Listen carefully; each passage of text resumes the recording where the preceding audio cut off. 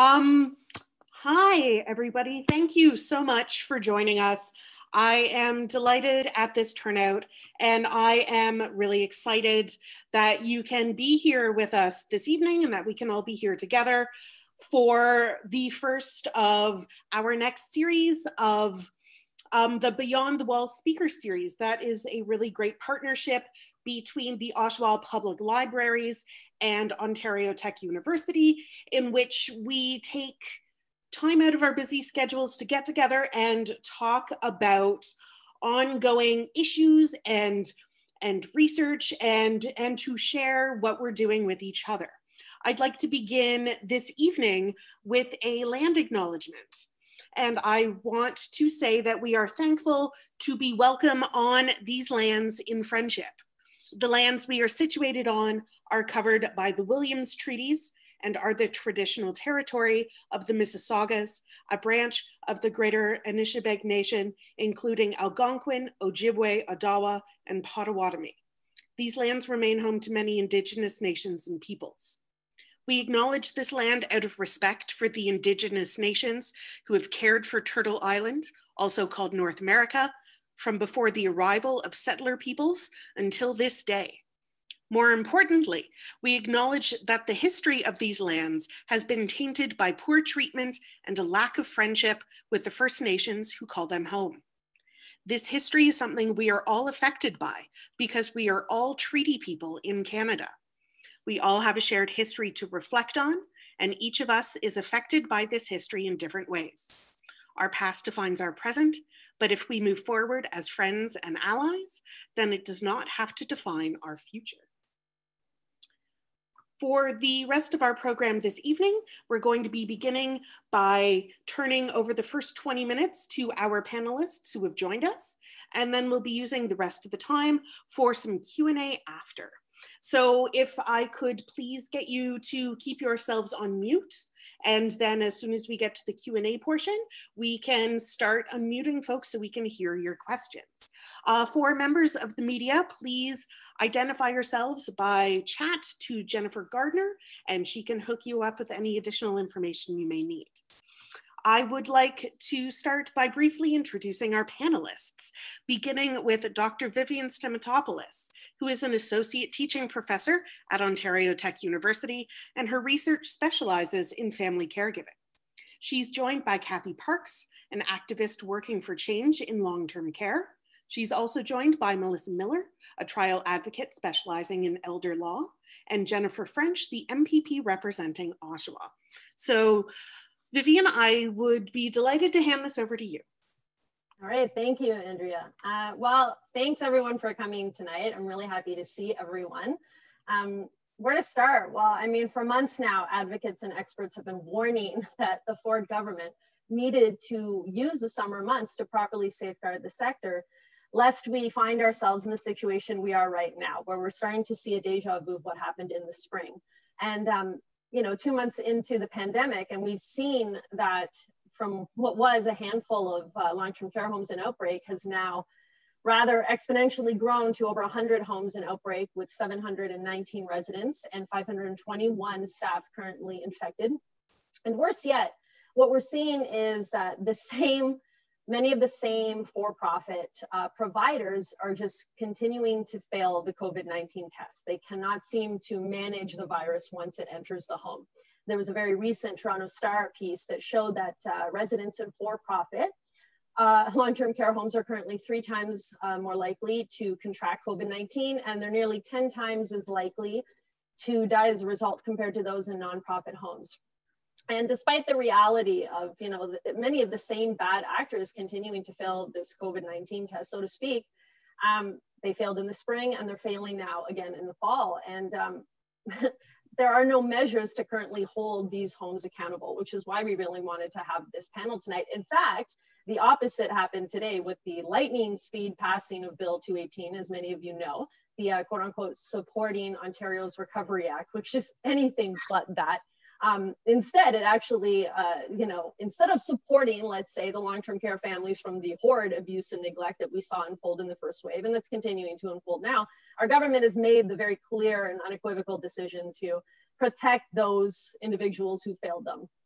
And make no mistake, this exactly was a very strong and clear message sent to residents and long-term care families that it is not their interests that are being protected here, but it is the shareholders. And I remind everyone that it's not just long-term care homes that are facing litigation. Yes, there are many class action lawsuits and individual lawsuits being levied against a variety of homes, but the government is actually also being sued for their response to seniors in long-term care. I don't know if a lot of people know this, but there's one Toronto law firm that filed a suit back in June that the Ford government breached its duty of care essentially to nursing home residents and you know, failed to prevent the level of destruction we saw. And obviously a lot of you that know me know that I clearly agree with that opinion. And then the Justice Center also has filed a charter challenge against what is tantamount to mass detention orders. And you all know that that is what got me into this advocacy, that I was a very harsh critic of the very draconian and unnecessarily punitive visitation restrictions that we saw for effectively the first 6 months of that pandemic. And the irony is not lost on me today that the day we come together for this panel is the day that we see our government create a law effectively that will prevent justice for our long-term care families and residents. And a lot of family are very understandably upset right now. And I think, you know, at this point, it's a really good opportunity to pass the mic, so to speak, to Kathy Parks, who went through this, has this lived experience with losing a loved one at Orchard Villa. And I think it's really important to get families' perspectives before we pass it on to our other speakers. So without further ado, Kathy, my dear. Thank you, Dr. Vivian. I appreciate it. Yeah, my father was in Orchard Villa long-term care in Pickering. He died April 15th. Prior to the pandemic and the lockdown, very cognitive, very happy, thriving. He had a really hard time. I actually noticed a deep decline, though, in his physical abilities from the point that he moved into long-term care. And we really struggled. He was only in there for 5 months, from November until April. And we really struggled with a lot of different issues. And I need to even back it up and go back to saying, you know, I was one of those people living in Canada. You always hear the stories about long-term care and it's frightening and you think, oh, that's awful, but it didn't really affect my life. And so I didn't pay enough attention to it. My grandparents, 3 out of the 4 of them were in long-term care. There were incidents with them. Again, it was taken care of by the older generation. And I wasn't really dealing with it hands-on until my own father ended up having to go in. And I really wish that there was some sort of manual that people had to tell you the steps that you have to take just to get into long-term care, the hoops that they make you jump through. I dealt with, you know, PSWs. Lynn set up PSWs into the home to help with my father's care. And that was even a disaster, really helpful at first. And then what happens when they don't show up, which happened a lot. And then dad can't get out of bed and he can't get dressed and he can't, and it's just a never ending stream of stress and confusion getting him into long-term care. The homes I chose, which by the way, were not-for-profit homes, had 8 to 10 year waiting lists. So his short list was Altamont Care and Orchard Villa. And I think both of those names should be pretty familiar. Chose Orchard Villa because I lived down the street and I thought no matter what happens to dad, I can be there. I was very involved in his life. We were very close. And that was the case. There were things that happened. I was there. He was in the hospital 3 to 4 times, once with renal kidney failure because he hadn't been checked on. He had a UTI that had been left for so long, and without antibiotics and without hydration, he ended up in the hospital in a pretty serious condition. So that was ongoing. And the thought that I had that I could always be there, COVID came along and lockdowns came along. And I was still talking to my father every day, multiple times a day. I was thankful he had his own phone. A lot of people didn't. But I mean, I saw incidents of my dad called me once because his roommate was choking. And he said, listen, we've pressed this call button. Nobody's coming and he's choking. And I actually had to call the nursing station and say, you guys need to get to this room now. I can hear him choking on the phone. So those kinds of things. And there was never enough staff. The staff was overrun. The staff was exhausted. But when you get into what happened with my dad, it was almost like walking around in the dark, a lot of it. There was a lack of communication. we weren't being told, or the information that I was being told as my dad was in lockdown and as he had COVID was absolutely false. I was told he was fine. I was told he was eating. Meanwhile, he was comatose and dying.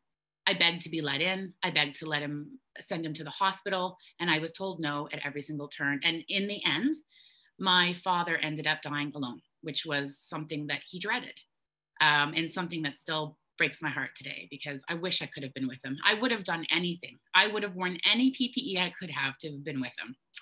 So, and then what ended up happening after that is I realized the week after my father's death, during that time, there were so many other families that I'm seeing online that I was talking to who were going through the exact same thing I was, but a week behind me. And I thought, if I don't say something, how many more people are going to end up like my dad?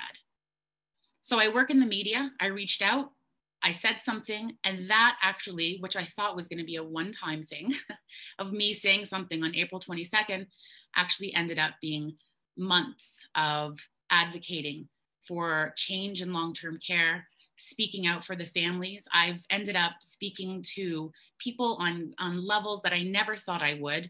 You know, I'm a person who works in media. I live a pretty average everyday life. And I saw something though that really, really disturbed me. And it's funny that when I think of all my younger years, when I knew, but I didn't really know, and now that I know, I can't not speak. So that's where I am today. And through that, I met, Dr. Vivian, and I met Melissa, who's my lawyer, and several of you that are here watching today. Really thankful, because we've been really, really supportive of each other. And without that, I'm not sure it would be a much different scenario that I'm in. But thank you for having me here today. Oh, Kathy, thank you. And I hear that all the time, right? Families, a lot of families just, tell me that they came online, or they, went on Facebook, or they went on Twitter because it gave them a community, which it really makes me happy to hear that.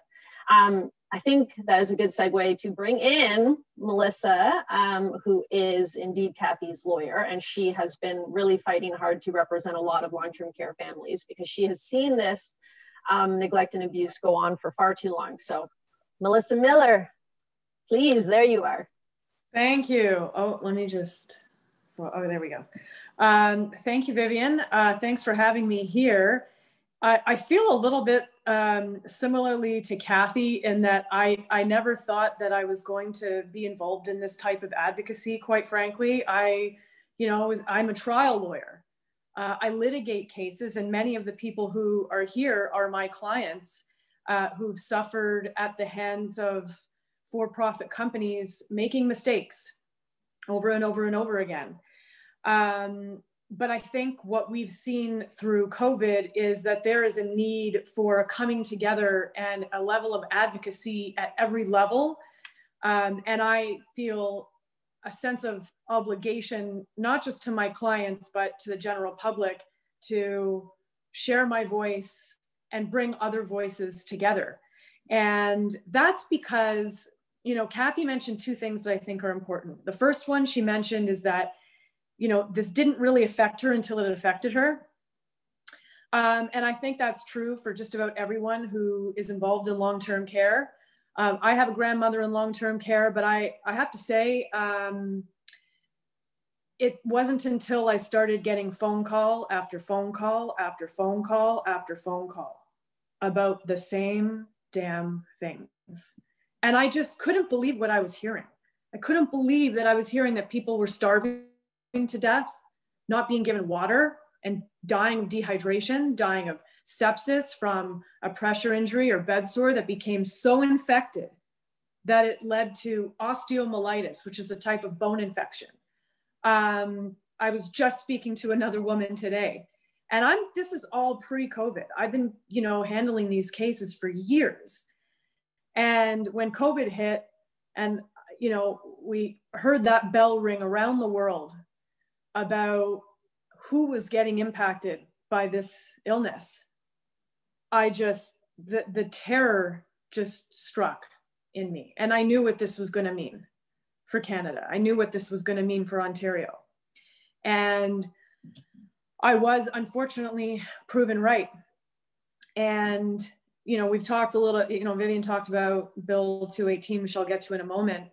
But I think what the real focus has to be here is these issues long preceded the inception of this disease. And the only reason why COVID ravaged our long-term care and retirement homes as much as it did is because these issues existed in the first place. And it's little things that snowball. Not, staff not having consistency snowballs into someone not keeping track of water intake, which snowballs into someone dying of dehydration. These are very simple things. There's a lack of consistency in training. There's a lack of consistency in accountability. There's no transparency as to where our tax dollars are going. And there's no transparency in terms of what these companies are doing with the money that they're getting and how they get to allocate the funds. One of the things that I've heard from clients is sometimes a home will try to identify additional care needs for a resident because that invites more dollars from the government, but then you don't see a necessary corresponding allocation of those resources with the care plan or how that care plan is executed. And there is a lack of balancing within the system. And that has just had reverberating consequences throughout. And then Bill 218 comes down the pipe. And I think I want to talk about two things with Bill 218. The first thing I want to talk about is how devastating this is for the families who are seeking justice. The second thing I want to talk about is how we can work around 218. Because as a lawyer representing families, that's how I need to think. And I always need to see that light at the end of the tunnel. And I always need to find a creative solution for my clients because I'm not going to let a piece of legislation dictate what I think is just and fair, especially in these circumstances. So the wording of Bill 218 is that no nursing home, really no entity, but no, in this context, no nursing home or retirement home can be held liable for a resident contracting COVID if they made a good faith effort to follow public health guidelines and municipal, provincial, and federal law. And they have not been grossly negligent. And the legislation defines good faith effort, here's the kicker, as an honest effort, whether that effort was reasonable or not. That's one of the problematic pieces of the wording of the legislation. Our courts do not know how to interpret a subjective test like that. Our courts know how to interpret reasonableness. That's objective. Was someone reasonable given the circumstances or not? That's not, this legislation is essentially giving a free pass. Oh, someone just asked if I could repeat that. A good faith effort is an honest effort, whether that effort was reasonable or not. The caveat is, the exception really, is that if there's gross negligence, they can still be held liable. So in fact, what we're really talking about here is the difference between regular simple negligence and gross negligence. And you all are gonna say, well, Melissa, what's the difference between the two? And the answer is, I don't have a damn clue because our courts have not had to interpret that test in a way that's meaningful to apply to these types of cases, which is why when this bill was first introduced, I prepared submissions along with many other stakeholders criticizing that definition and criticizing the inclusion of the wording gross negligence. So to put it simply, negligence is, okay, you know what, I screwed up. I forgot to change my mask going from this residence room to this residence room. Now resident number 2 got COVID. That's simple negligence. That is you can't sue for that now given Bill 218. What's gross negligence? Something like a marked departure. So a very serious departure from what is reasonable in the circumstances. And we just don't know what that means yet. And so taking now to, part number 2, how I can creatively get around this, in my view, I think any home that was the subject of a military investigation, any home that has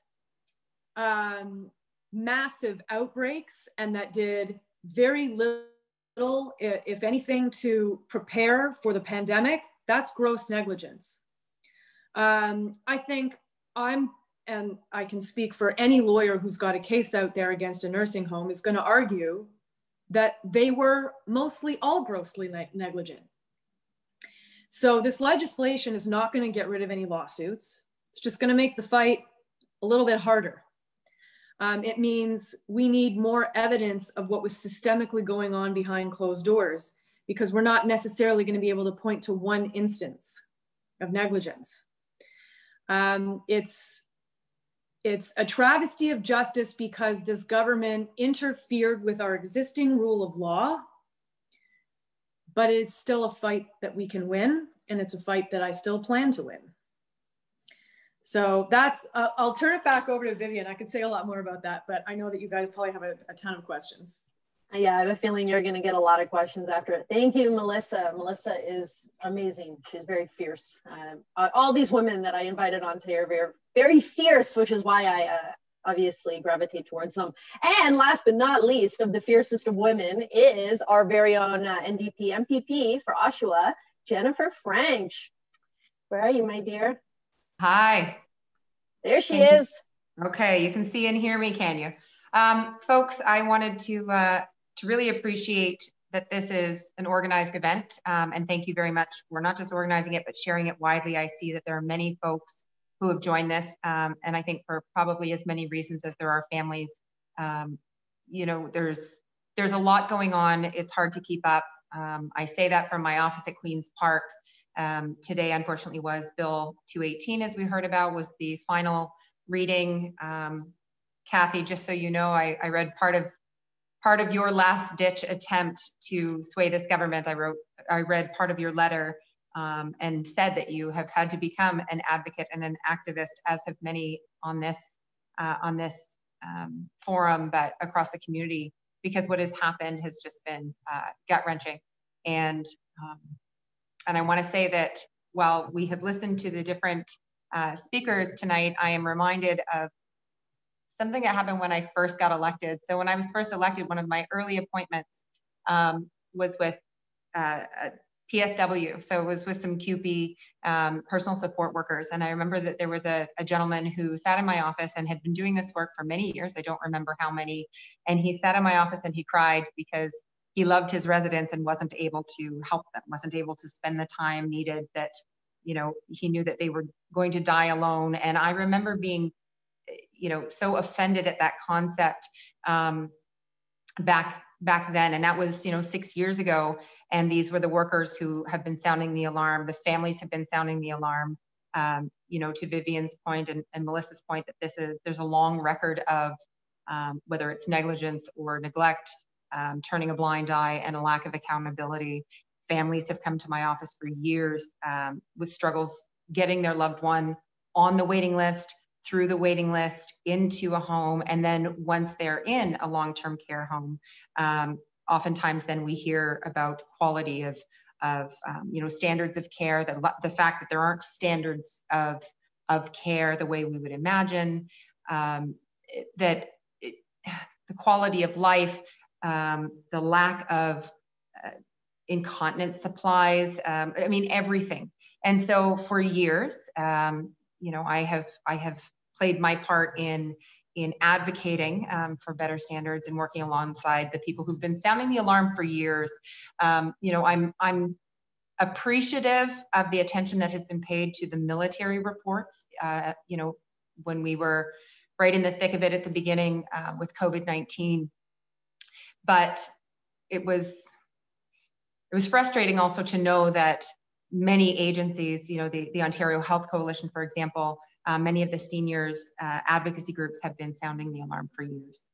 Anyway, not to dwell, but to move forward.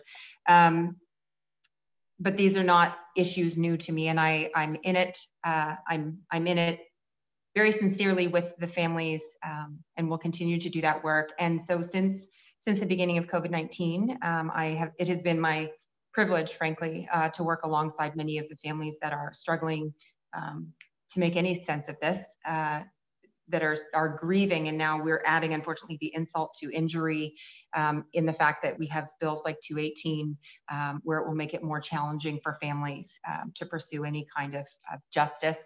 I mean, yes, the complicating factors and higher thresholds of gross negligence or what have you that Melissa was eloquently breaking down for us, but it also comes down to these are massive corporations with deep pockets, and we're opposite families going through what is, I imagine, some of the most challenging heartache that they can endure.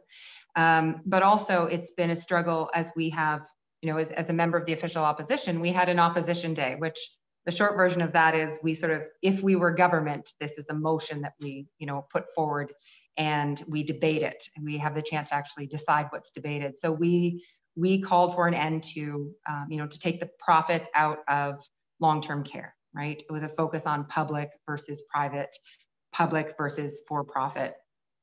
Of course, it didn't pass, and it was actually really upsetting to hear the argument back from the government side. We have continued to put bills forward, like my colleague Laura May Lindo. She's the MPP for Kitchener Center, and that's the Seniors Advocate bill. She wants to have a seniors advocate that is responsible to families for seniors. Lisa Gretzky, of course, put forward the More Than a Visitor Act, and I know Dr. Vivian has been very involved in that, and we are so grateful for her voice and action on that. And Teresa Armstrong's A Time to Care Act, which has been before this legislature like 4 times, and while it's passed, there's no money in the budget, and this isn't something that we will see, before the next election, certainly. And I would argue this government has no intention, despite the fact that they have agreed in theory that we do indeed need those minimum standards of care, the number of hours of hands-on care. We brought forward, and I would invite folks to check it out. You can go online and look up the NDP platform piece that we've brought forward. It's, I'm just looking at my notes, what's it called? I wanted to be specific. Oh, the Aging Ontarians Deserve the Best, a new public and non-profit home care and long-term care system. So it's quite involved. I won't get into it now, but it outlines sort of 8 commitments that we think should be the priorities, either were we to form government or also as part of the conversation right now around what should long-term care look like, and the emphasis on care. Bill 218, we have talked about that. It was very upsetting. I, of course, voted no today, but fat lot of good it does when you have a government with that determination to do what they will do.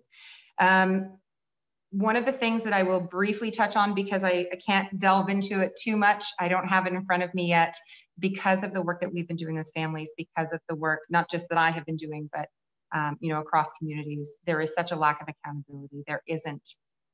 There aren't the consequences that you would imagine. If something bad happens and it could have been prevented, we should hold folks accountable.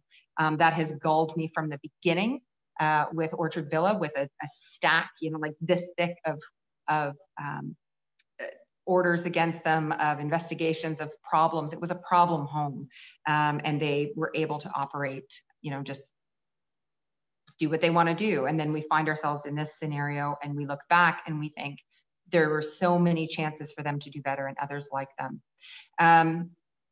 So there isn't anything in terms of accountability. I sat opposite the minister at Estimates Committee last week or the week before on October 21st, whenever that was, so a few weeks ago. And I asked her about fines, and she basically said, well, that would be punitive. And, we find a softer approach is better. You can look it up, I'm not making it up. And there have been 2 closures in the past 2 decades. And those closures were actually requested by the homes because they wanted out of it. It, again, was not about accountability or consequences. So it's not just the punitive side, but we do think the accountability, transparency, and ease for the families to be able to, complain and not get the runaround. We want to clear the waiting list. We want to be able to actually you know, move people through so that they know what the process is. But all of these things come back to, if our goal is indeed care, then we have to do that work. So I'm committed to it. And of course, I'm always available. So if anyone on this call lives in Oshawa, reach out anytime. And if you don't live in Oshawa, you still know where to find me. I'm doing a lot of work and sticking my nose where it don't belong across Durham region, because somebody has to. Thank you, Jennifer. Jennifer's the best. I think at this point, we open it up to questions. And I guess you can either type it into the chat, or if you're brave, you can turn on your camera and ask us a question and actually join the conversation. Happy to see your faces, but we'll leave it to all of you guys right now, you guys and gals.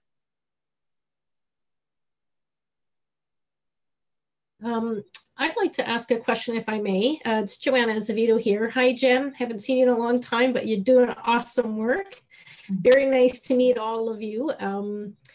I find myself in the unfortunate situation that my mother is in a long-term care home, a nonprofit, but she's in York Region, and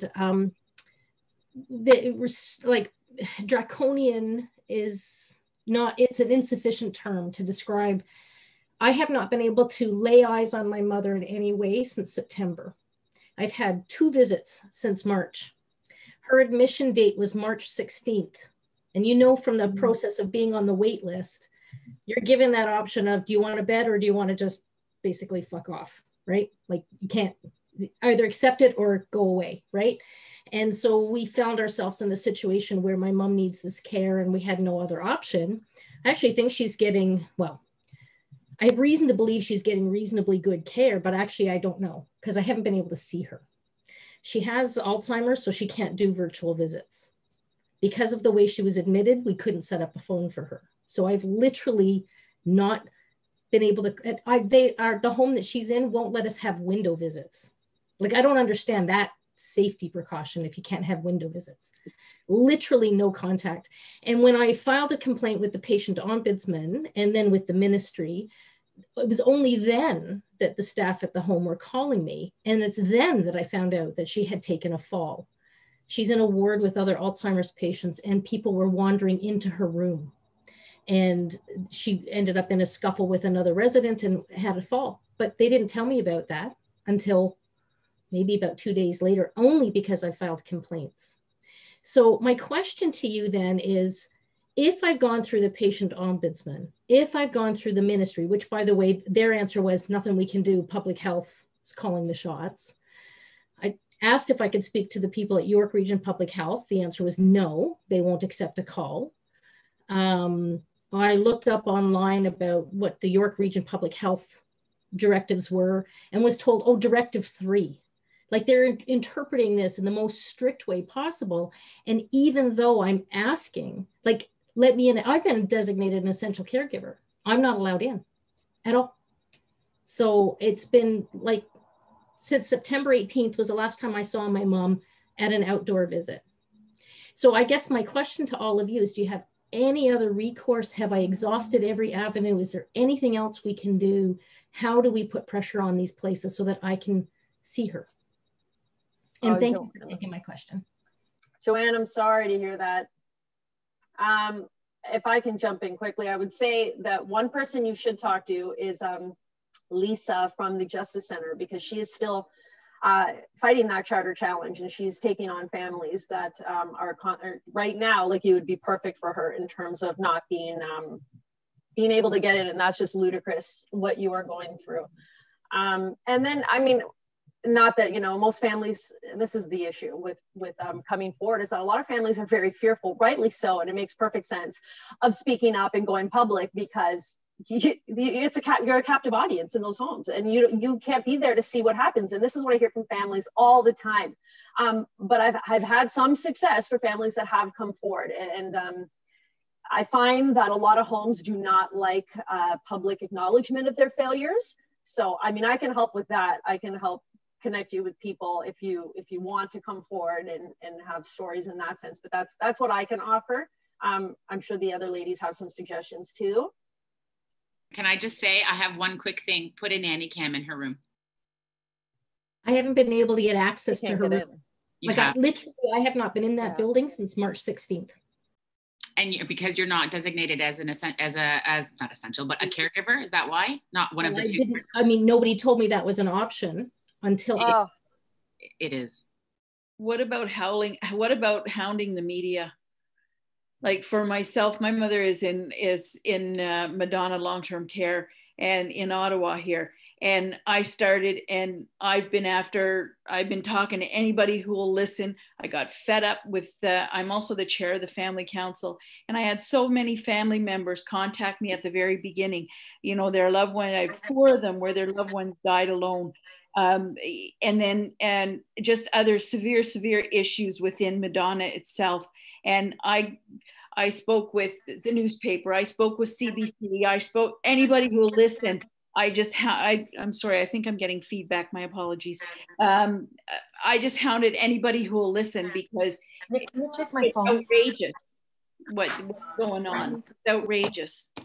So what about the media? Agreed. Vivian, can I, can I jump in? Please. Okay. So Joanne, I'm really sorry that this has been your experience, and I will be really relieved to hear when you're able to see your mom. Whoever your MPP is, you want to start a paper trail there that they are advocating for you.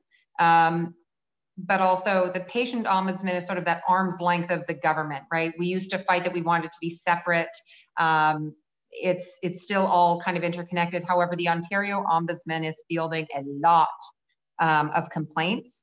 I don't know what you would find if you reach out to them, but the Ontario Ombudsman, from what I'm hearing from some families, is just shocked and appalled, right? So the more that the Ontario Ombudsman is kind of finding out about it, there may end up being kind of a decision or action from their office as well. But you can also reach out to my office, and Jack and Andrew can maybe connect with you to give a better recommendation. They do the casework. I just, you know, at the political level, make sure that you're holding your own MPP accountable and find out why you can't get in, because they need to be advocating, or the one where the home is, both, like, get them. And there is a difference I want to point out between, there is an Ontario Ombudsman, right? And then there's a patient ombudsman, and they're different. So go after both of them. Yeah, with the patient ombudsman being not as independent, I'm hearing horrible things like when families complain to the ministry has been directing them back to a corporate liaison who works for the company and has told them that is the person responsible for sorting out their complaints, which is, anyway, not okay, is a new kind of pain. So. And if I may, because, you know, from the lawyer's perspective, I'm always concerned about a paper trail. Document all of this via email to the administration of the home. Demand an explanation in writing about why you can't get in. You know, if you feel so moved, take a look at the Residents' Bill of Rights. I can't tell you how many of those rights are being violated by not having someone be able to go in and see their loved one. I mean, one of the inherent problems is that, first of all, these policies and regulations keep changing constantly. And in fairness to some of the homes, which I'm loath to give them any credit wherever, but it is challenging for them too. It's challenging for the staff in these homes who are, you know, there day to day, not necessarily, you know, the people making, you know, the high 6 and 7 figure incomes that we're hearing about for these for-profit homes, but the ones who are there answering the phones and dealing, you know, with the front desk when you're trying to get a hold of them, they're trying to interpret all of this too. And some of them are interpreting it in favor of the residents and trying to be inclusive. And some of them are interpreting it extremely strictly, not necessarily to give you a hard time, but they're terrified. They're terrified that they're going to do something wrong and someone's going to die. And the problem with that method is that in being so strict, someone's going to die. because one of the largest workforces that we have to care for these people has been excluded from the homes, and that's family, and they're work for free. Mm-hmm. And, you know, that's, so, I mean, I would get it all in writing, quote the Bill of Rights. You know, if you think that there's issues with care, quote those ones. You want to quote the one that talks about being able to receive visitors of their choice. If they're palliative, there's a Bill of Rights that deals with the resident's right to have someone there, someone from their family with them there 24/7 if they're in their last days. And you have the right to know. And just because we're in a pandemic doesn't mean they they get to forfeit their obligation of notifying the substitute decision maker about changes in health or condition. So just attach the whole damn thing if you have to, but point to the ones that you think really speak to what's going on with you, and just keep getting it in writing and do everything that everyone else has mentioned. If it helps, I wrote an early op-ed on, because this is what bothered me the most when I was, when, you know, the directive came down, that this was such a flagrant breach of the Residents' Bill of Rights. And there's 27 rights in that document. And I've written about them and how some of them in specific are violated by those orders. So I can send that to anyone who needs. I know you want to move on, and we should, but the Bill of Rights, wasn't this the government that took the Bill of Rights out of statute and have put it into regulations? So we are trying to have them put the patient's Bill of Rights back into statute, back into the actual, like, they've taken it out and moved it into regulations where they can make changes and people can't see it. So I could have my details mixed up, but I don't think so. So that's awful. Lovely. I think we have a question by Patricia. I can see a hand. Yes. Hi, Patricia. Hello. What's your question? I'm Kathy's mother. Oh, hello. I worked in Orchard Villa for 5 years. I was there. Oh, Mom, your mic's gone. How do I turn it on? Oh, there you go. Start again. We can hear you now. Okay. I was there prior to Southbridge taking over. I saw what happened when they did. I saw the food quality going down. I saw the residents' council not being listened to. I saw the staff being turned over constantly. Anybody with a conscience as to what was going on couldn't stomach staying, so they left. I saw 5 different heads of nursing leave. So I'm behind Kathy and all she's doing. And my question is this: the government's, when I approached the member of provincial, I said, where is their decency? He said, oh, that went out the window in 1950s. I think it did. So now they've got no money. So are they going to listen to us when we're asking for change? We have to come up with some, like if it was an old car and it was broken down as badly as it is, you would say, get a new car. We need a new car. We need a totally new revamp of the system.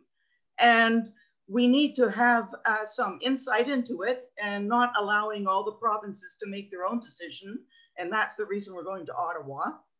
And hopefully we'll be listened to, but I don't think they know how to begin to do it, to fix it. Well, they know. Yeah, they know. They know.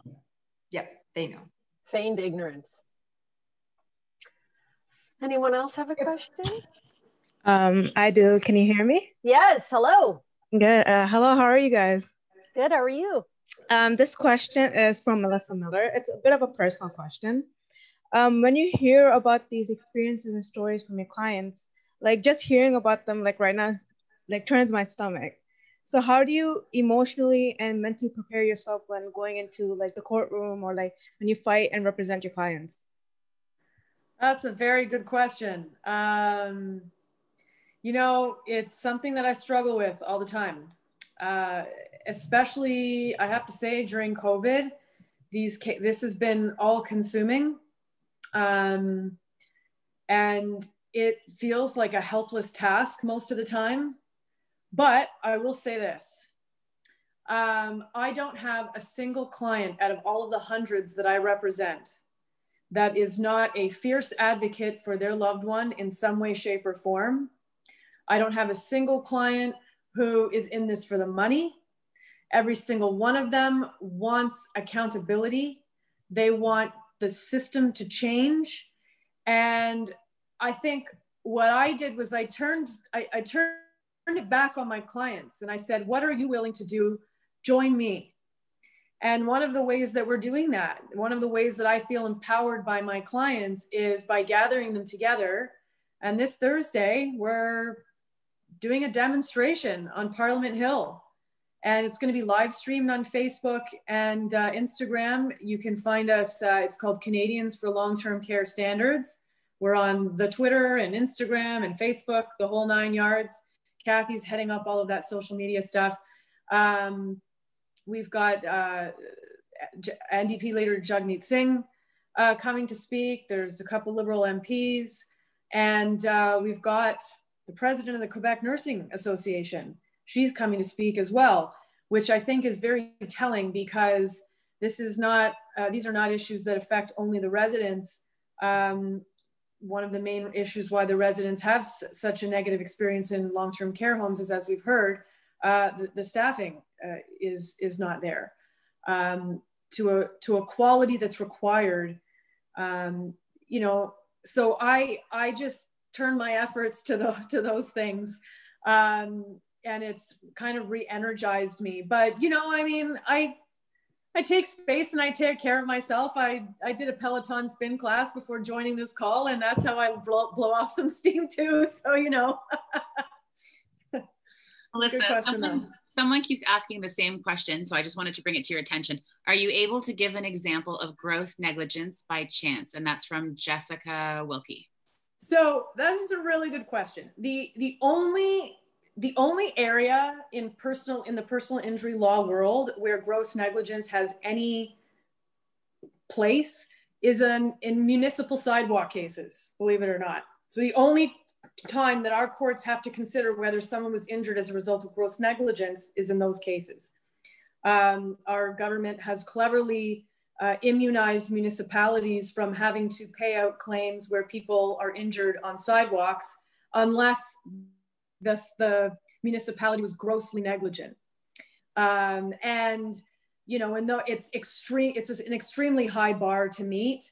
So, you know, you have to sort of prove that the municipality knew that, you know, they were leaving inches and inches upon ice and snow, and that there were lots of reports and they did nothing about it, and they never sent anyone out to salt or sand or whatever. Yeah, Jennifer, you're. Yeah, sorry. And I'm not so excited. That's not what I knocked the table here and had my legs crossed awkwardly. Somebody also was asking in the chat, related to the gross negligence and, you know, why can't we just go after the money or whatnot, and kind of the litigious side. One of the things that came up when I was speaking directly to the minister, so I had the opportunity to sit opposite her on committee and ask very specific questions on record. Some of my colleagues did as well. And I was trying to ask her, or I was trying to get from her, well, then what are the punitive pieces? Are there any consequences? Is there any, you know, why aren't you fining them? Why is nothing happening to ensure that these homes are disincentivized? You know, like, how do we, and she had, okay, I'm not going to mock her tone. Anyway, but what she chose to say was that would, if we withheld money from them, then that would, you know, that would compound the problem. So she's saying all of the money that goes to these for-profit homes come from the government in an envelope. And so if you keep some of that money back, if you fine them, that is, you're keeping money from going to them. And my brain popped and then melted, because then don't let the fines come out of that envelope, for crying out loud. Have the fines come out of the profit margins, because the incentive is profit. The incentive is not care. So that is something, back to my, you know, wannabe private members bill that we're fleshing out right now and putting together. That's a piece of it, is how to make fines or any kind of consequence be be effective and also be an actual deterrent, because punitive is not an incentive, right? Or even a disincentive. But if these massive corporations that are advertising right now to their folks saying, hey, you know what, Ford has done us a solid, now it's that much safer, you know, invest here. We need to restrict. There should be no profits in care, but this is the system that we have. So anyway, so to the people who are like, money's what they speak, yeah, but the system is set up so that we can't make it hurt them. And that's where, you know, when you talk about that envelope of money going to them, that's where we need transparency. We need to know, okay, so if the government is giving X amount of dollars, what are you buying with that? Who are you paying with that? Yeah. What are your policies and procedures? Why don't these homes have to report back to the government about what policies they're putting in place in their homes to manage those dollars? Yeah. We don't see any of that. They just get a blank bloody check. Yeah, and they, just so that folks at home, the money is, there are some silos, like they can't just take this and use it over here, but from what they can turn a profit from, Melissa's right. We have no idea. And Kathy, what is the stamp basically on the Southbridge homes, like on Orchard Villa? That's in the, it's a broader umbrella family. Extendicare. So there's also money to be made by Extendicare, Chartwell, Sienna, all of these big ones. They sort of sell their name and their how-to manuals, and some company and some home like Southbridge's Orchard Villa stamps it with Extendicare so they can, you know, entice families with, look, we're in this group, and they actually make money off that too. Like the layers of nonsense and awful. Anyway, sorry, the call is not long enough, but suffice it to say, it's awful. Well, and I want to say too that, you know, the next thing that we need to be really concerned about on that note is at-home care, because back in June, Bill 175 was passed. So what we saw with the privatization of long-term care homes is what we are going to see with what we all know is like CCAC, like in-home care. So in-home care is like anything from after surgery, and you just need, you know, a nurse to come and do a wound dressing, or you have someone who's mostly independent but needs some help with, you know, daily living, and so you'll have someone come in a few times a day, whatever. And that all right now, the in-home care, or was government funded and run by government, and now that is moving to a private model. Incidentally, when you look at what the trajectory was of some of these for-profit companies, Extendicare to be specific, and how they've broadened their umbrella and how they've set up some of their subsidiary companies. Well, there's a huge profit margin now available for, oh my gosh, what's the name? It's, the name is escaping me. The Extendicare in-home care company. Oh my gosh. It's part of their umbrella. Then their name is escaping me. Bayshore? Right? Is it Bayshore? No, not Bayshore. No. Paramed. Paramed. Thank you. Someone just texted. Yeah, Paramed. You know, like there's a lot of money to be made for these companies, and we're going to see a huge deterioration, because the reason why the existing government hasn't done anything is because to keep these homes accountable means the government has to come up with new policies and more dollars to fund proper care. And well, they aren't. And I'm gonna put a little asterisk there, Melissa, and say there's probably a few more layers that are a little more nefarious than just that they don't want to put in the work, because the people who stand to benefit and profit are well-known names to us, you know, like Mike Harris, the Mike Harris, is making a killing off of this. And my wording is inappropriate, but not really, right? And I see that we're out of time, Vivian, but if you ever want to have us back and have a go, I haven't even talked about transitional care beds and that whole layer. If anybody has folks in transitional care units, please reach out to my office. We're just starting to gather that, because that is unregulated and an awful story waiting to happen. I get a lot of calls about transitional care. Thank you all so much. I am so glad that We have had these women come and share their stories and their expertise and given us directions to go for more information in the future. I would also encourage you to take a look at the Oshawa Public Library website. They've compiled some resources based on information provided by Dr. Vivian for people who are looking to learn even more about these issues and these topics. So there's ways for you to get even more information about this to keep yourself up to speed. I also wanted to encourage you, especially while we are on the subject of important public health issues, to take a look at our next speaker series that is happening in 2 weeks on November 30th. And we will be joined by Dr. Stephen Hale, who is a criminology professor at Ontario Tech, to talk about supervised consumption facilities, safer supply, and the decriminalization. What lessons can we learn from how this is playing out in countries beyond Canada? So once again, if you will join me in a round of virtual applause for our fabulous panelists this evening. And I got 2 more things before we go. Sorry. Coming and joining us as well. Thank you so much. One more thing. Sorry. There's a big event happening this Thursday. I know Melissa threw to it, but the details are on my Twitter and on Facebook groups. I'm not on the Facebook. I sound really old there. I don't use Facebook.